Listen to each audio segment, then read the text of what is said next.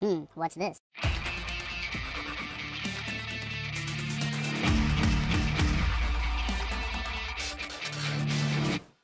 Hello, welcome to the Freak Show. Bumpy McSquigums here. I want to thank you all for joining me as I start up my first look mini-series on The Storm God. Darkness is coming. Yeah, sounds pretty epic, right? Yep, and it should. Why? Because the game itself is pretty epic, and therefore it deserved an epic introduction. That being said, the game did release into Steam Early Access on January 28th, 2016, so January of this year, and I didn't actually hear about it for, well, pretty much the entire time until about a week and a half ago, and then it just popped up into my, Steam feed, and I'm like, what is this? I must touch it with my face. I never did that, but I did reach out to the developer, got my hands on the game, and here it is, and I'm going to showcase it for all of you. So, why a first look miniseries as opposed to a full LP? It's in early access. I'd like to see it when it's completely done, be played through from beginning to end. But right now, I want to get you guys excited about it because the game's fantastic. There's a few things that I could see being improved upon or worked on, but I mean, overall, like right now, the game is super fun. I've already played it for several hours, and I'm going to continue playing it for a long, long time. That being said, I'm going to let the opening cinematic play, and then we're going to come back, and we're going to start. More than 1,000 years ago, a storm came up in the realm of men. It brought darkness to our lands that lasted a generation. In that darkness, the ancient dragon came for the first time.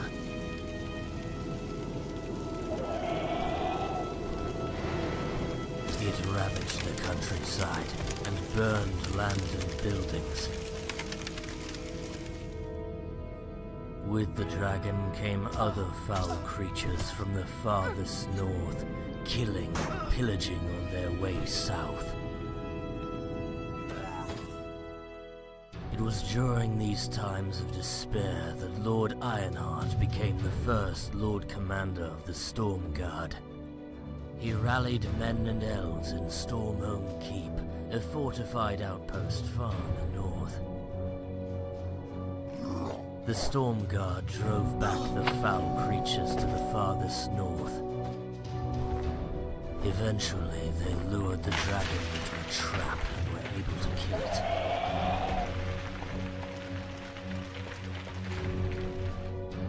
The darkness vanished, and peace was restored. As the years came and went, we took these memories as stories told to frighten children. Stormhome Keep was abandoned. Today, the Storm Guard is a shadow of what it once was. But then, Lord Commander, we made a terrible discovery.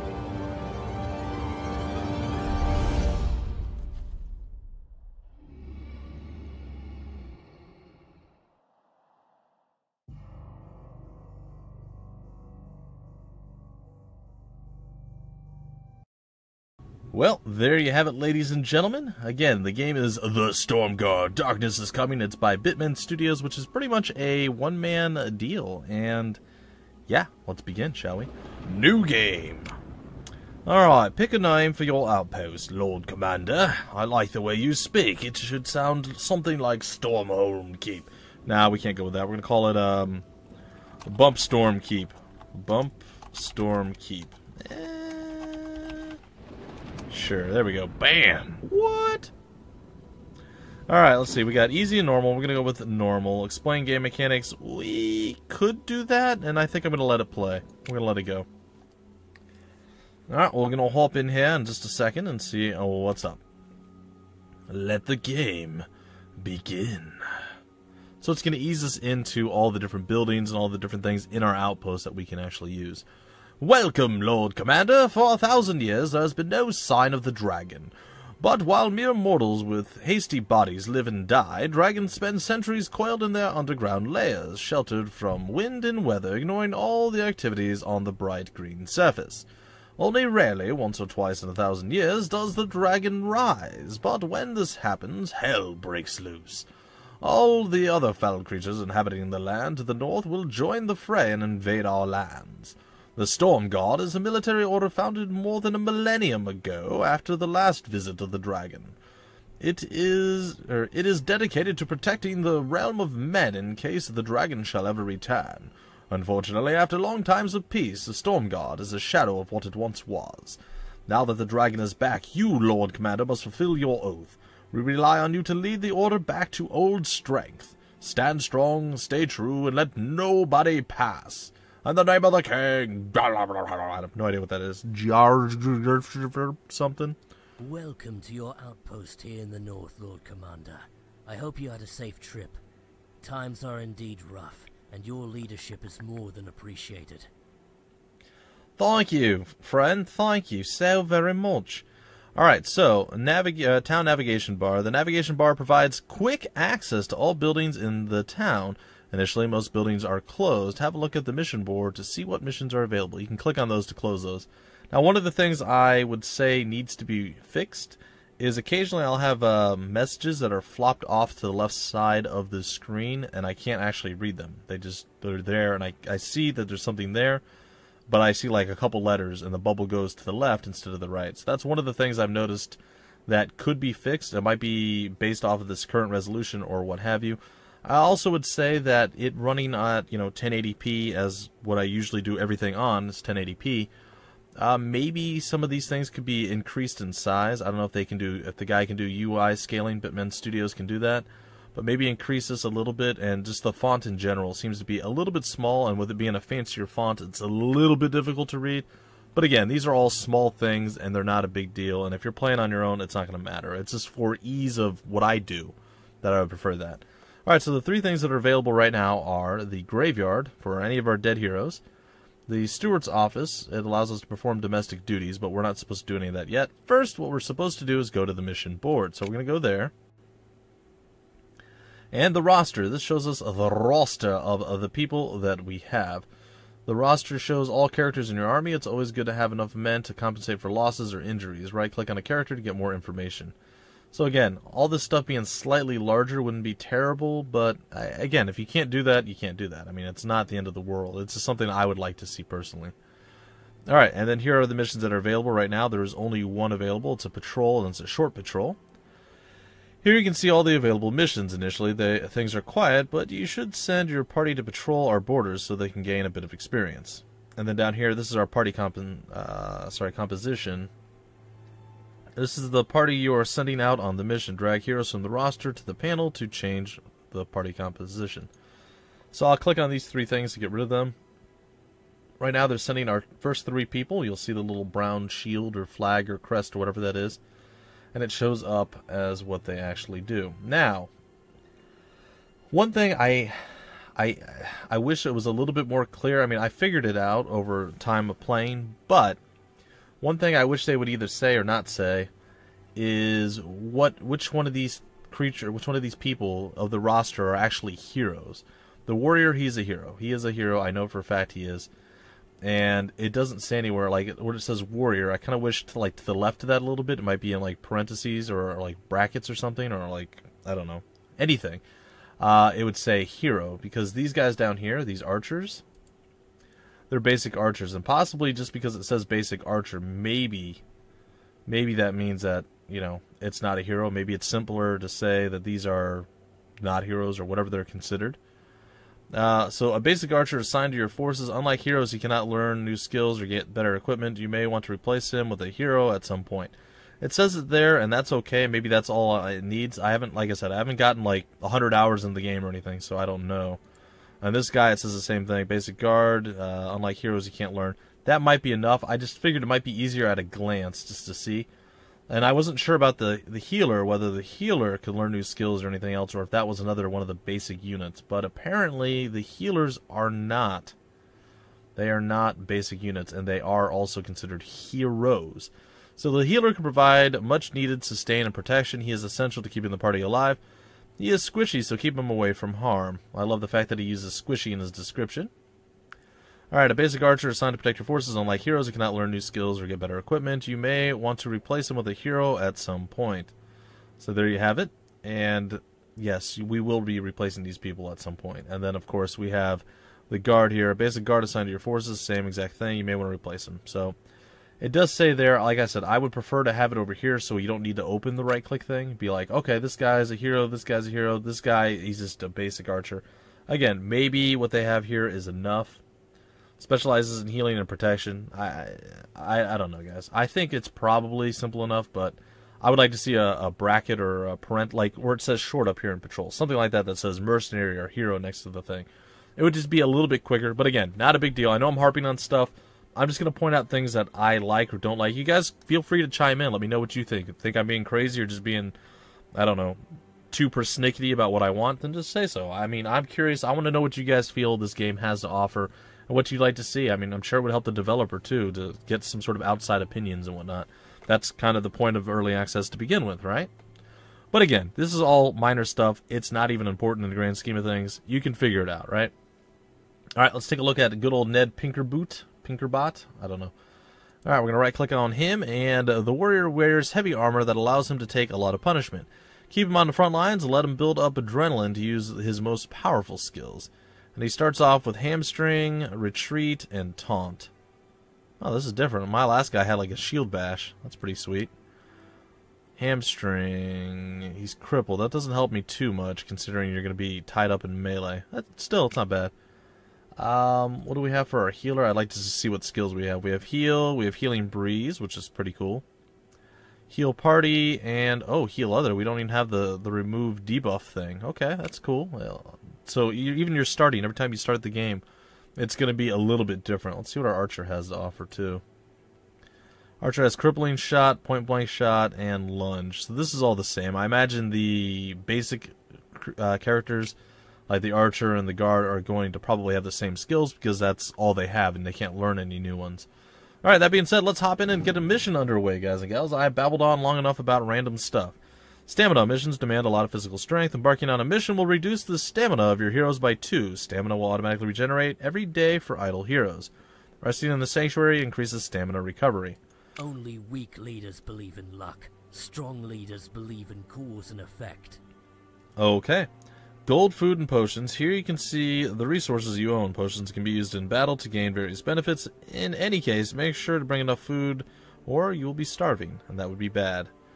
Alright, down here, mission map. This is the map of the area we are exploring during our mission. Each room holds a random event. You can abandon your mission at any time. Up here you can abort the mission. Your party, the banner represents the current location of your party. Use the arrow keys or use your mouse to move to an adjacent room. Each move costs 1 food per character. Well, we're going to head to the right this time. I'm going to clear out the whole map, get as much as I can out of it, and then we'll move on. I hear my dog has entered the room, and she sounds like she's looking for trouble, which is terrifying, by the way. Alright, you notice a trace of blood leading into the dense woods. Someone or something is hurt. Attempt to follow the trace of blood to find out its origin, or don't get sidetracked, just run away. Or avoid it. We want to find out. Alright, while following the trace of blood, you bump into a hostile party. You are prepared to fight. Alright, you are facing mostly harmless orcs and creatures. Let's hope we do okay here. And we will go into battle and prepare to begin. Knuckles cracked, hands rubbed together. Goblins come with numerous abilities, temperaments, and appearances. Alone, they are not much of a threat, but a pack of goblins can be dangerous. Wolves are fast and attack with unexpected ferocity. Their sharp teeth can cause deadly wounds. So each time you come across a new character or a new creature you haven't seen before, it does a little intro to the creature. It will give a little thing that you can read that was like right up in the middle of the screen, along with the narration. I really like that actually a lot. It adds a little bit of flavor and a little bit more oomph to it. And it usually points out any specific thing, like if they're very heavily poisoning, if they come back from the dead, or whatever the case is. It kind of gives you an idea. I think there's like a skeletal mage that if you group your guys up, he can hit you with a fire thing that spreads to adjacent allies, so that's something to be aware of. So it's really cool how they've done this. Alright, your team. Here you can see your team. Click a portrait to select a character, or right-click for more info. Below the portrait you see bars showing the character's health, energy, and remaining actions. So our characters each have 2 actions. You can either move once, and then I think that's all you can do, and then you can do an action. Or you can do 2 actions. So if you're like right up against somebody as a melee, you can be like, BAM! Slash! And do 2 attacks. Or if they're within range of your ranged units, you can be pew! Pew! So there you go.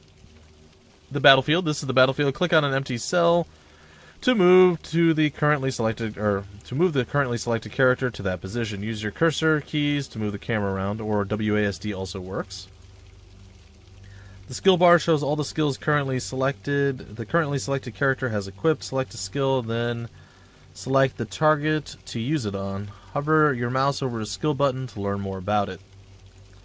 Alright, use these buttons to switch to the next characters, or you can use other buttons. I just usually click on the characters themselves. Stay out of... oh. After a few turns, you can also attempt to escape. I never actually tried that after 2 turns. Cool. You have to stay out of melee range to successfully escape. That's cool. And then the enemy. On the right-hand side, you can see the enemy team. Click on the portrait, or right-click to find out more about it. So there we go, guys and gals. Alright, so what am I going to do? We're going to dismiss all help bubbles in the middle here. And we can move around the map. We can zoom in. We can zoom out. If we hold the middle mouse button, we can change our angle. And we can rotate with Q and E. So, I mean, we have all sorts of stuff we can do. Fully panoramic view of whatever we're up against. I'm going to try to close somewhat close to them, but not so close that they can murder me. That's my goal. We're going to move our healer forward. And we're going to take a shot probably at the wolf, I guess. There we go. I'm going to move my melee combatant forward and try to, like, do some sort of block stop, I guess, if you want to call it something, so nobody else can get past. And then we're going to move our archer over. And we're going to use the crippling shot onto the assassin, I think. So I'm not going to focus fire 100% right now. I'm just using the ability to slow him down. And anytime a new condition or something comes up that you haven't experienced before, a chat window thing here will pop up and explain what it is that just happened. So the crippled condition. The goblin assassin now suffers from a crippled condition, having the following effect. Movement range halved. 25% chance to block, parry, evade, or dodge. It's been lowered by 25%. Conditions are negative effects effects on characters that last for several turns. A character can suffer from multiple conditions at the same time. Some are annoying, while others can be deadly. Conditions are shown up as little icons next to the character's portrait, where you'll find more information about their effects. Learn special skills or use a potion of cleansing to remove conditions. Alright, well, we've done all we can. We're going to end our turn and let them close with us. He's not going to be able to make it. The wolf probably will, yeah, that's what I was assuming. He's going to howl. I don't know what that's going to do. Oh, we'll find out right here. The wolf has just performed a shout. Shouts provide benefits to all affected allies within earshot for a number of turns. White spiral circling around a character's feet will indicate that character is affected by a shout.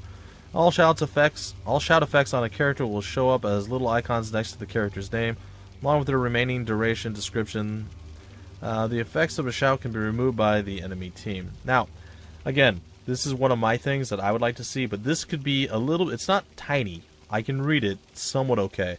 But I would like it to be just a little bit bigger. Like if they increased this stuff by, like, I don't know, maybe 15% with the UI scaling or something, that would be perfect for me. But again, it's one of those small things that it doesn't really matter, and it's not really going to affect anyone else. It's just me. Alright, so we're going to hamstring you, I guess. Hit you with the hammy. Bam! Alright, so we just got adrenaline for our first attack. Anytime we use attacks, we will get adrenaline for our warrior, unless we're using an attack that uses adrenaline. Your warrior, Ned Pinkerboat, has just gained a strike of adrenaline by hitting the wolf. Adrenaline is shown as a yellow bar above the character model and can be built up by hitting enemies. Once you have built up enough adrenaline, you can use it on powerful adrenaline attack skills. However, if your warrior is neither taking nor dealing damage, his adrenaline will then decrease every turn. Alright, so there you go, and it looks like the wolf has the same thing. He is also an adrenaline junkie. Alright, I shall slapify you right upside the head. Again. Alright, what I'd like to do now is probably use Healing Breeze on our guy. It's going to essentially mean every turn he's going to get 12 health back. So if he can block or dodge or do parry any of the other stuff that prevents him from taking damage, he'll probably not need any additional healing, and we can focus our healer more as a DPSer. Ned Pinkerbot now benefits from the effects of an enchantment. Enchantments are positive effects on your own heroes that last several turns.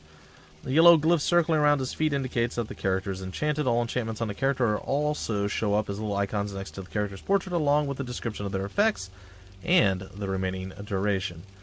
some characters have spells that remove enchantments. So if we take a look up here, it shows you right there, regenerating 12 health every turn for 3 turns. Pretty darn sweet. We're going to attack you with a ranged shot. And now it's time for you to do some damage. And we're going to do the point blank shot. I don't know if... Shoot from close range. It doesn't say how close. I'm assuming this is probably close enough. We're going to try it. Usually if you don't meet the requirements, it won't let you do it. So since it let us shoot it, I guess it was within the requirements and it used a skill.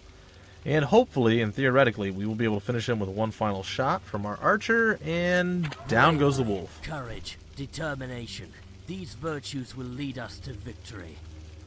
We just gained +1 to our constitution. I'm still not 100% sure what that does for us, so I apologize for that. Noah Healy just killed a wolf. Delivering the killing blow gives a morale boost to the whole party, increasing their constitution. I'm not sure what that means. I assume it means like our health went up, but I'm not positive. Alright, so he's attacking, and he hit us once. It's not great, but it's okay. Alright, what I think I would like to do, I guess we'll focus him down. That's not terrible. We're not really hurting too badly either. So I'm just going to double attack with our wonderful person over here. I tried to click an extra time, and it's like, no. We're going to attack again.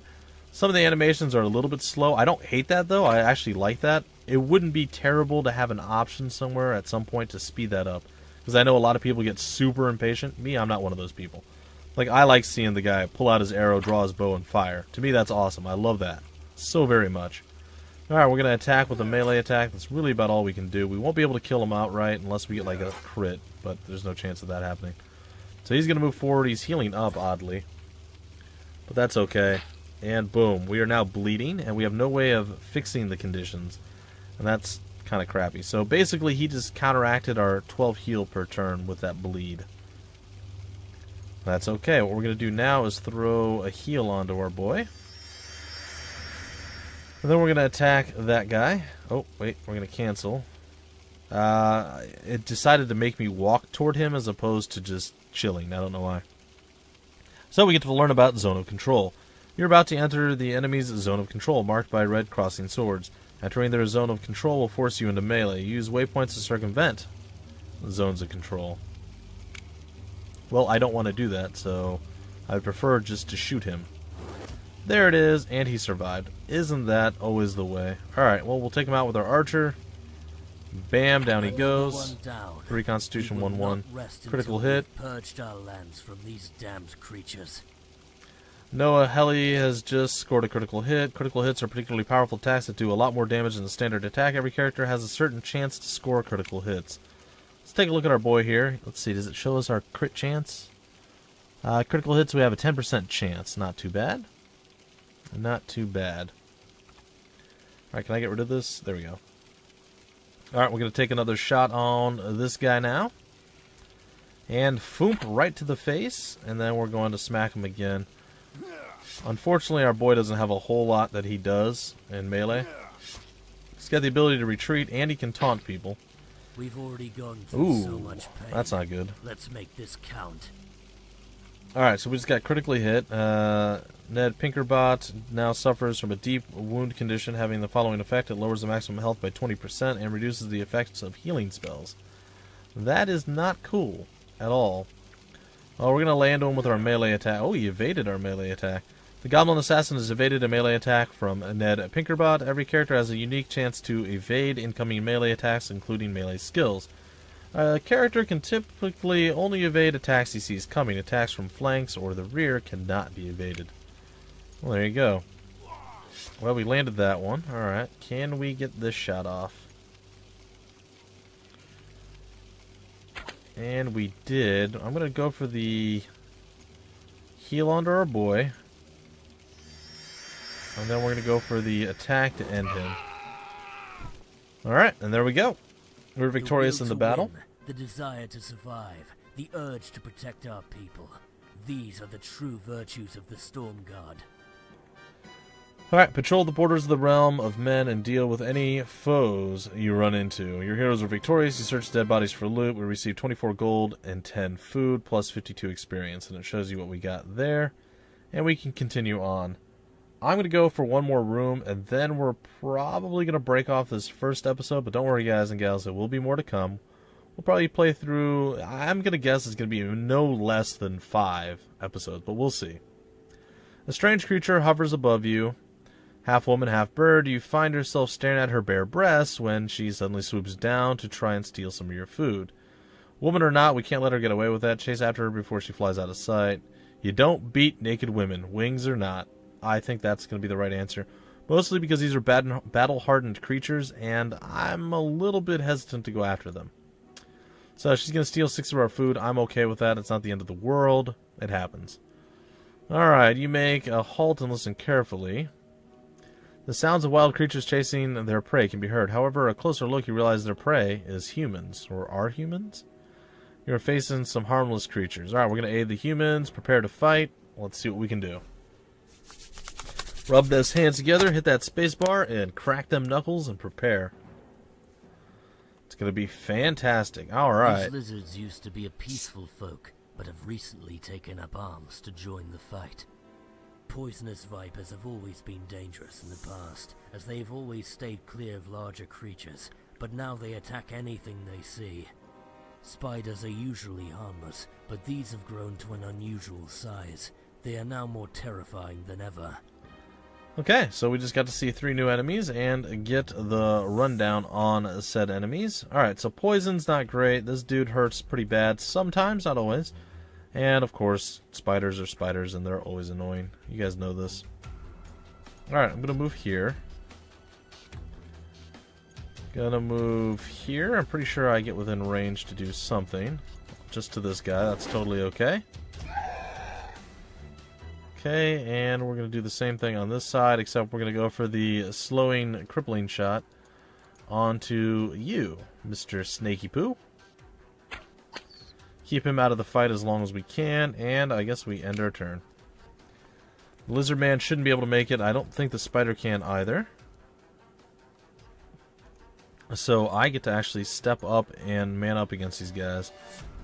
Alright, so they are pretty unhappy with me right now. That's okay. I'm going to cripple this guy. Hi-ya! We're actually going to try to take him out right away. Show no mercy. Don't expect them to do the same. I say that, but you know what I'm going to do? I'm going to still try to take him out, but I'm going to throw this onto you. Keep you going with the healing breeze, and then we're going to go here and take a shot. And it's going to do decent damage, and we may actually get the kill blow out of this. Let's see. Well, there it is. Down he goes. That creature will never kill one of ours again. The serpent is slithering his way over, but he couldn't quite make it. They're gonna attempt to web us, and it looks like he did. He crippled us, and the spiders do pretty large amounts of damage.